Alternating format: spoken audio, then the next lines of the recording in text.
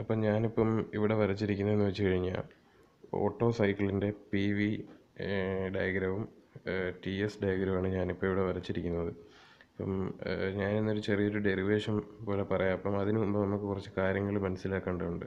അപ്പം ഇതെന്ന് പറയുന്ന പി വി ഡയഗ്രാം, ഇതെന്ന് പറയുന്ന ടി എസ് ഡയഗ്രാം. അപ്പം ഇതെന്ന് പറയുന്ന ഐഡിയൽ ഓട്ടോ സൈക്കിൾ അല്ലെങ്കിൽ ideal cycle four spark ignition എൻജിൻസിൻ്റെ P V diagram T S ഡയഗ്രമാണ് ഞാനിവിടെ വരച്ചിരിക്കുന്നത്. അപ്പോൾ നമുക്ക് ഈ രണ്ട് ഗ്രാഫും കൂടെ കമ്പയർ ചെയ്ത് പഠിച്ചു കഴിഞ്ഞാൽ പെട്ടെന്ന് മനസ്സിലാവും. അപ്പം ഇവിടെ ഞാൻ 1 തൊട്ട് 2 വരെ വരച്ചിട്ടുണ്ട്. പി വി ഡയഗ്രത്തിനകത്ത് 1 തൊട്ട് 2 വരെ, അതായത് ഐസെൻട്രോപിക് കംപ്രഷനാണ് 1 തൊട്ട് 2 വരെ ഈ കാണിച്ചിരിക്കുന്നത്. അത് കണക്ക് തന്നെ ഇതിനകത്തും 1 തൊട്ട് 2 വരെ കാണിച്ചിട്ടുണ്ട്. ഇതും ഐസെൻട്രോപിക് കംപ്രഷൻ തന്നെ. പി വി ഡയഗ്രാം ആകുമ്പം കംപ്രഷൻ, ഐസെൻട്രോപിക് കംപ്രഷൻ എന്ന് പറയുന്നത് ഇങ്ങനെ ചരിഞ്ഞൊരു ലൈനായിട്ട് വരും.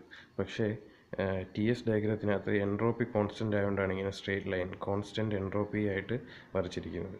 അതുപോലെ തന്നെ 2 to 3 എന്ന് പറയുന്നത് constant volume heat അഡീഷനാണ്. Volume constant ആയതുകൊണ്ടാണ് നമ്മൾ ഇങ്ങനെ വരച്ചിരിക്കുന്നത്. അതായത് ഹീറ്റ് അഡീഷനാണ്, ഹീറ്റ് അങ്ങോട്ട് സപ്ലൈ ചെയ്ത് കൊടുക്കുകയാണ്. ഇവിടെ അതാണ്. അതുപോലെ തന്നെ 2 to 3 കോൺസ്റ്റൻറ്റ് വോളിയം ഹീറ്റ് അഡീഷനാണ്. അതാണ് നമ്മൾ സ്ലോപ്പ് ചെയ്ത് വരച്ചിരിക്കുന്നത്. ഓരോ ഗ്രാഫിനനുസരിച്ച് നമ്മുടെ വരയ്ക്കുന്ന പാറ്റേൺ മാറും. പി വി ഡയഗ്രത്തിനകത്ത് ആയതുകൊണ്ടാണ് ഇങ്ങനെ, ടി എസ് ഡയഗ്രത്തിനകത്താകുമ്പോൾ അത് ചേഞ്ച് ആവും. അത് കണക്ക് തന്നെ 3 to 4 നമ്മൾ വരച്ചിരിക്കുന്നതെന്ന് വെച്ച് കഴിഞ്ഞാൽ ഐസെൻട്രോപിക് എക്സ്പാൻഷനാണ് 3 to 4. അതാണ് ഇങ്ങനെ ചരിഞ്ഞ് വരുന്നത്. പക്ഷേ ടി എസ് ഡയഗ്രാം ആകുമ്പോൾ അത് സ്ട്രെയിറ്റ് ആയിട്ട് വരും. 3 to 4 എൻട്രോപ്പി കോൺസ്റ്റൻ്റ് ആക്കി നിർത്തിക്കൊണ്ട്.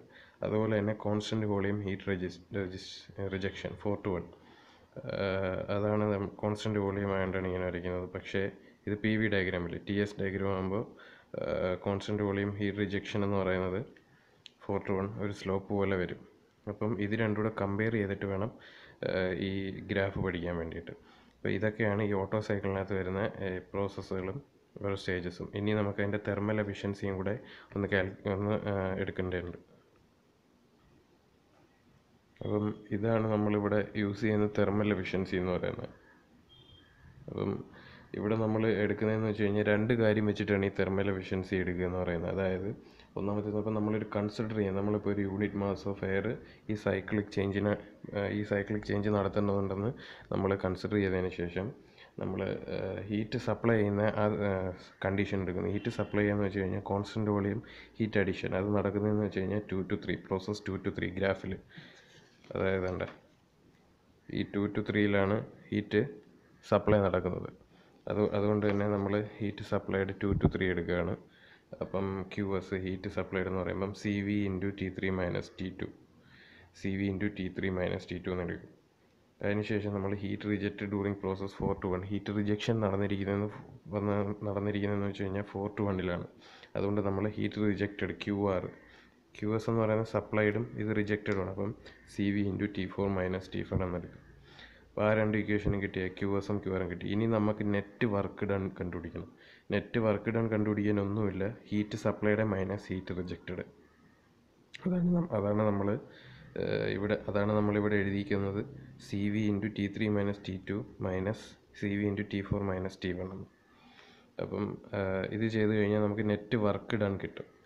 ഇനി നമുക്ക് ചെയ്യേണ്ടതെന്ന് വെച്ച് കഴിഞ്ഞാൽ ഈ ഇക്വേഷൻസ് ഉപയോഗിച്ചിട്ട് നമ്മൾ തെർമൽ എഫിഷ്യൻസി കാൽക്കുലേറ്റ് ചെയ്യും. തെർമൽ എഫിഷ്യൻസി കാൽക്കുലേറ്റ് ചെയ്യാനുള്ള ഇക്വേഷനാണ് എഫിഷ്യൻസി എന്ന് വെച്ച് കഴിഞ്ഞാൽ net work done by charger heat supplied. അപ്പം W net by Q S. അതിനുശേഷം നമ്മൾ ഡബ്ല്യു നെറ്റ്, ഈ ഇക്വേഷൻ നെറ്റ് വർക്ക് ഡണ്ടെ ഇക്വേഷൻ നമ്മൾ ഇതിനകത്തോട്ട് എടുത്ത് സബ്സ്റ്റിറ്റ്യൂട്ട് ചെയ്യുന്നു. അത് കണക്ക് തന്നെ ക്യു എസിൻ്റെ ഹീറ്റ് സപ്ലൈഡിൻ്റെ ഇക്വേഷനോട് എടുത്ത് നമ്മൾ സബ്സ്റ്റിറ്റ്യൂട്ട് ചെയ്യുന്നു. ഇത് രണ്ടും കട്ടായി പോകും. നമ്മൾ ഡിനോമിനേറ്റർ സെപ്പറേറ്റ് ആക്കുമ്പോൾ ഇത് പോയതിന് ശേഷം സിംപ്ലിഫൈ ചെയ്തെടുക്കുമ്പോൾ 1 minus T4 minus T1 by T3 minus T2 എന്ന് കിട്ടും.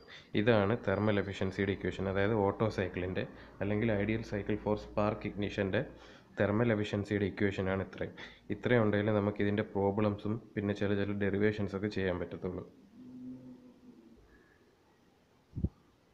അപ്പോൾ ഇതാണ് നമ്മുടെ ഇന്നത്തെ ക്വസ്റ്റ്യൻ എന്ന് പറയുന്നത്. അപ്പം ഇതിനകത്ത് തന്നേക്കുന്നതെന്ന് വെച്ച് കഴിഞ്ഞാൽ നമുക്ക് ക്വസ്റ്റ്യൻ ഒന്ന് വായിക്കാം. Show that for an auto cycle in which the salient points R 1, 2, 3 and 4 and the upper and lower temperature limits R T3 and T1 respectively, for maximum work per kilogram of air to be done, the intermediate temperature is given by T2 is equal to T4 is equal to root T1 T3. നമുക്ക് prove ചെയ്യാണ് വേണ്ടത്. ഇതിൻ്റെ salient points 1 2 3 and 4 എന്ന് തന്നിട്ടുണ്ട്. മാത്രമല്ല auto സൈക്കിളിൻ്റെ കാര്യമാണ്. മാത്രമല്ല upper and lower temperature limits T3യും T1ഉം ആണെന്നും തന്നിട്ടുണ്ട്. Upper and lower temperature limits R T3 and T1. അപ്പം നമുക്ക് ഇത്രയും കാര്യങ്ങൾ തന്നിട്ടുണ്ട്. നമുക്കിതാണ് പ്രൂവ് ചെയ്യേണ്ടത്. T2 is equal to T4 is equal to root T1 T3 എന്ന്. അപ്പോൾ നമുക്ക് ആപ്പാടെ ഗിവൺ ഡേറ്റ എന്ന് പറഞ്ഞേക്കുന്നത് അപ്പറും ലോവറും ടെമ്പറേച്ചർ ലിമിറ്റ്സ് ആണ്, അതായത് T3യും T1ഉം.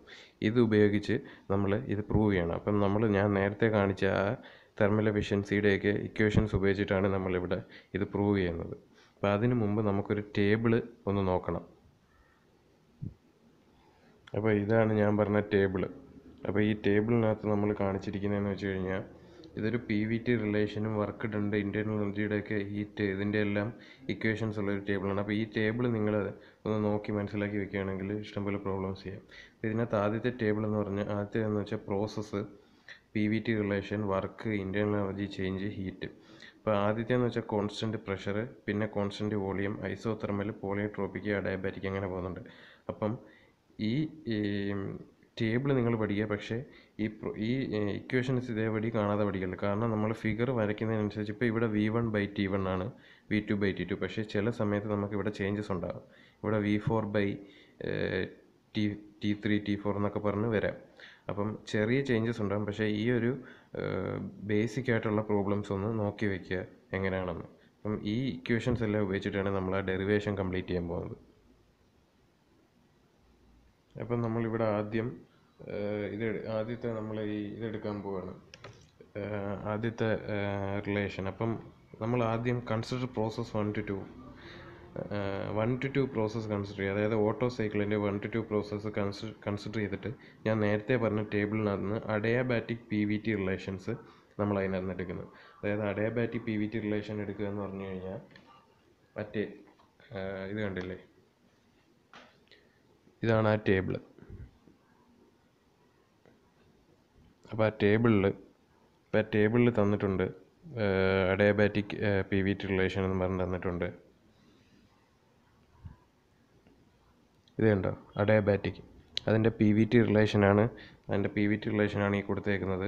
അതായത് ഇത് തന്നെയായിരിക്കും equation P1/P2 is equal to V2/V1 is equal to T1/T2. ഇതിനെല്ലാം പിന്നെ n/n-1 എന്നൊക്കെ കൊടുത്തിട്ടുണ്ട്. അത് അഡയാബാറ്റിക് ആകുമ്പോൾ എന്നിന് പകരം നമ്മൾ ഗാമ കൊടുക്കുന്നതെന്നുള്ളത് ഈ ഇക്വേഷനാണ് ഞാൻ അവിടെ എഴുതിയിരിക്കുന്നത്.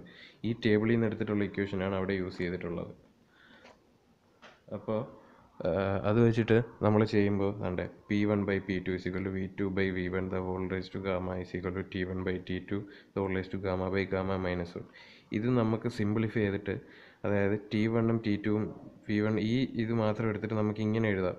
അതായത് T2/T1 is equal to V1/V2 the whole raised to gamma-1 എന്ന് എഴുതാം. അതുപോലെ തന്നെ T2 is equal to T1 into R the whole raised to gamma-1 എന്ന് എഴുതാം. ഇവിടെ R ആയത് എന്താണെന്ന് വെച്ച് കഴിഞ്ഞാൽ V1/V2 എന്ന് വെച്ച് കഴിഞ്ഞാൽ അഡയാബാറ്റിക് കംപ്രഷൻ റേഷ്യോ ആണ്. അതായത് V1/V2 എന്ന് പറയുന്നത് അഡയാബാറ്റിക് കംപ്രഷൻ റേഷ്യോ ആണ്. അതായത് ഈ വോളിയത്തിൻ്റെ റേഷ്യോ, അഡയാബാറ്റിക് കംപ്രഷൻ റേഷ്യോ, അതാണ് ഈ R എന്നിട്ടിരിക്കുന്നത്. ഇത് ഗാമയല്ല, രണ്ടും വേറെയാണ്. ഇത് ആറും ഇത് ഗാമയുമാണ്. അപ്പം T2 is equal to T1 into R the whole raised to gamma-1 എന്ന് കിട്ടും. ഇനി നമ്മൾ പ്രോസസ് 3 to 4 കൺസിഡർ ചെയ്യുമ്പം ഞാൻ നേരത്തെ കാണിച്ച ടേബിളിനകത്ത് 1 to 2 പ്രോസസ്സ് കൺസിഡർ ചെയ്യുമ്പോഴുള്ള ഇക്വേഷൻസ് ആണ് എഴുതിയിരിക്കുന്നത്. അതുകൊണ്ടാണ് ഇവിടെ P1ഉം P2 ഒക്കെ വന്നിരിക്കുന്നത്. പക്ഷേ ഞാൻ പറഞ്ഞില്ലേ, പ്രോസസ്സ് മാറുന്നതിനനുസരിച്ച് ഇപ്പം 3 to 4 അങ്ങനെയൊക്കെ മാറുന്നതിനനുസരിച്ച് നമ്മുടെ അഡയാബാറ്റിക് PVT റിലേഷൻസ് അല്ലെങ്കിൽ അതിനകത്തുള്ള ഇക്വേഷൻസ് എല്ലാം ചേഞ്ച് ആവും. വലിയ ചേഞ്ചസ് ഒന്നും ഉണ്ടാകത്തില്ല. ഇതിൻ്റെ സഫിക്സ് താഴത്തെ ഇത് മാത്രം അതായത് T3 T4 ഇത് മാത്രം ചേഞ്ച് ആവും. ഈ 1 2 എന്ന് പറഞ്ഞത് 3 4 എന്ന് പറഞ്ഞ് ചേഞ്ച് ആവും. അപ്പം നമ്മൾ ഇവിടെ എടുത്തതുപോലെ തന്നെ ഈ ഇക്വേഷൻ ഇതേപോലെ ഞാൻ ഇവിടെ എഴുതുന്നില്ലെന്നേ ഉള്ളൂ. പക്ഷേ T3/T1 വരെ നമ്മൾ T3/T4 ഇട്ട് 3 to 4 എടുത്തതുകൊണ്ട് അതിനുശേഷം is equal to V4/V3 the whole raised to gamma-1 is equal to V4/V3യും adiabatic compression ratio ആണ്. അതുകൊണ്ടാണ് T3 is equal to T4 R the whole raised to gamma-1 എന്ന് നമ്മളിവിടെ എഴുതിയിരിക്കുന്നത്. അപ്പം ഈ രണ്ട് പ്രോസസ്സിലെയും അഡയാബാറ്റിക് റിലേഷൻ എടുത്തിട്ട് നമ്മളതവിടെ വയ്ക്കുക. അതിനുശേഷം നമ്മൾ എടുക്കുന്നതെന്ന് വെച്ച് കഴിഞ്ഞാൽ ഓട്ടോ സൈക്കിളിൻ്റെ തെർമൽ എഫിഷ്യൻസി കണ്ടുപിടിക്കാൻ വേണ്ടിയിട്ട് നമ്മൾ net work done equation എഴുതിയാണ് QS minus QR, അതായത് heat supplied minus heat rejected. അതിനകത്തുനിന്ന് നമ്മൾ ആ ഇക്വേഷൻ വീണ്ടും എഴുതുന്നത്, അതായത് നമ്മൾ ഓൾറെഡി അതിനകത്ത് എഴുതിയിട്ടുണ്ടായിരുന്നു. അപ്പം ആ ഇക്വേഷൻ നമ്മൾ എഴുതാം CV × T3 - T2 - T4 - T1. ഇതാണ് ആ ഇക്വേഷൻ. നമ്മൾ തെർമൽ എഫിഷ്യൻസി ഓട്ടോ സൈക്കിളിൽ തെർമൽ എഫിഷ്യൻസി എടുത്തപ്പോൾ പറഞ്ഞിട്ടുണ്ടായിരുന്നു. അതിനുശേഷം നമ്മൾ T3 അതേപോലെ എഴുതി. T2, അതായത് ഇവിടെ തന്നിരിക്കുന്ന ഈ T2ൻ്റെ വാല്യൂ എടുത്ത് നമ്മൾ ഇവിടെ സബ്സ്റ്റിറ്റ്യൂട്ട് ചെയ്തു. അത് കണക്ക് തന്നെ T4, ഇവിടെ നമുക്ക് T4 എഴുതാം. T4 = T3/R⁻⁻1. അതെടുത്ത് നമ്മളിവിടെ സബ്സ്റ്റിറ്റ്യൂട്ട് ചെയ്തു. അത് സബ്സ്റ്റിറ്റ്യൂട്ട് ചെയ്തിട്ട് ഈ മൈനസ് എല്ലാം അകത്തോട്ട് കൊടുത്തതിന് ശേഷം നമ്മളൊരു ഇക്വേഷൻ ഡെവലപ്പ് ചെയ്ത് എടുത്തിട്ടുണ്ട്. ഇതിന് ശേഷം നമ്മൾ ചെയ്യുന്നതെന്ന് വെച്ച് കഴിഞ്ഞാൽ നമുക്കൊരു കണ്ടീഷൻ തന്നിട്ടുണ്ട്, അപ്പറും ലോവർ ലിമിറ്റും. അപ്പം അപ്പർ ലിമിറ്റും ലോവർ ലിമിറ്റും T1 നും T3 എന്നും പറഞ്ഞൊരു കണ്ടീഷൻ നമ്മുടെ ക്വസ്റ്റ്യനിൽ ഓൾറെഡി തന്നിട്ടുണ്ട്. അപ്പോൾ നമ്മൾ അത് യൂസ് ചെയ്തിട്ട് when upper and lower temperatures R fixed, W is A function of R. അപ്പം അപ്പറും ലോവർ ലിമിറ്റ്സ് ഫിക്സ്ഡ് ആയതുകൊണ്ട് W എന്ന് പറയുന്നത് Rൻ്റെ ഒരു ഫംഗ്ഷൻ ആയിട്ട് എടുക്കും. അതുകൊണ്ട് നമുക്ക് മാക്സിമം വാല്യൂ ഓഫ് W കിട്ടാൻ വേണ്ടിയിട്ട് നമ്മൾ ഡിഫറൻഷ്യേറ്റ് ചെയ്യും. അപ്പം W-നെ വിത്ത് റെസ്പെക്ട് ടു R-ൽ ഡിഫറൻഷ്യേറ്റ് ചെയ്ത്, അതായത് 0 ഇക്വേറ്റ് ചെയ്യുമ്പോഴാണല്ലോ മാക്സിമം കിട്ടുന്നത്. അപ്പം ഡിഫറൻഷ്യേറ്റ് ചെയ്യുകയാണ്. അപ്പം നമ്മൾ നേരത്തെ കിട്ടിയ നെറ്റ് വർക്ക് ഡൺ അതിൻ്റെ ആ ഇക്വേഷൻ നമ്മളെടുത്ത് ഡിഫറൻഷ്യേറ്റ് ചെയ്യണം. അപ്പോൾ ഡിഫറൻഷ്യേറ്റ് ചെയ്ത് കഴിയുമ്പം, ഡിഫറൻഷ്യേറ്റ് ചെയ്യാനൊക്കെ എല്ലാവർക്കും അറിയായിരിക്കും. ഡിഫറൻഷ്യേറ്റ് ചെയ്തിരിക്കും നമുക്ക് -T1 Γ-1 R⁻Γ-2 plus T3 Γ-1 R⁻−Γ = 0 എന്ന് പറഞ്ഞൊരു ഇക്വേഷൻ കിട്ടും. അതായത് നമ്മൾ നേരത്തെ ഈ എഴുതിയ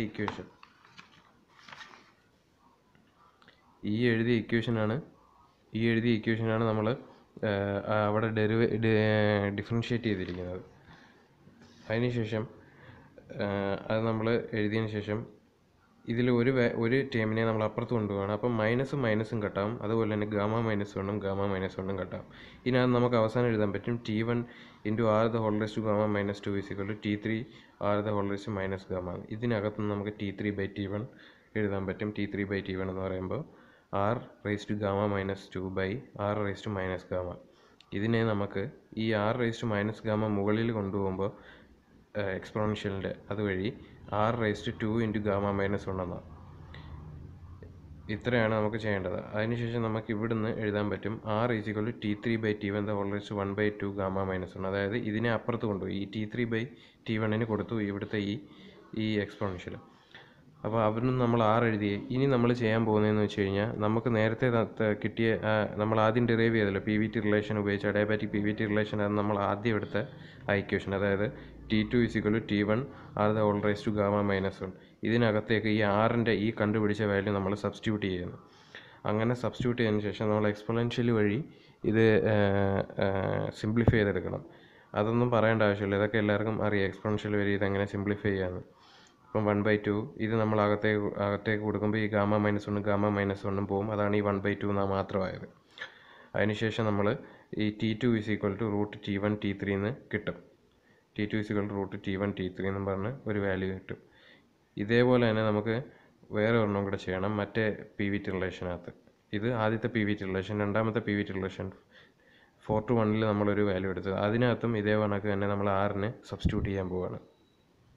അപ്പം ഇതാണ് നമ്മൾ രണ്ടാമതെടുത്ത PVT റിലേഷൻ. അപ്പോൾ T4 = T3/R⁻Γ-1. ഇതിനെ നമ്മൾ അങ്ങോട്ട് ഇൻറ്റു ചെയ്തതിന് ശേഷം T4 R⁻Γ-1 = T3 എന്ന് എഴുതി. അതിനുശേഷം നമ്മൾ Rൻ്റെ വാല്യൂ സബ്സ്റ്റിറ്റ്യൂട്ട് ചെയ്ത് നേരത്തെ അവിടെ ചെയ്തതുപോലെ തന്നെ ചെയ്ത് വരുമ്പോൾ T4 = T3/T1 1/2 = √T1/T3 എന്ന് കിട്ടും. അപ്പോൾ നമുക്ക് ഈ രണ്ട് ഇക്വേഷൻ സെയിം ആയിട്ട് കിട്ടും. അതായത് T2 = T4 = √T1 T3 എന്നും പറഞ്ഞ് കിട്ടും. ഇതായിരുന്നു നമുക്ക് പ്രൂവ് ചെയ്യേണ്ട ഇക്വേഷൻ. അപ്പം ഇത് ജസ്റ്റ് ഒരു ചെറിയൊരു ഡെറിവേഷനാണ്. അപ്പോൾ എന്തെങ്കിലും സംശയം ഡൗട്ട് എന്തെങ്കിലും ഉണ്ടെങ്കിൽ ഒന്ന് കമൻറ്റ് ചെയ്തേക്കുക.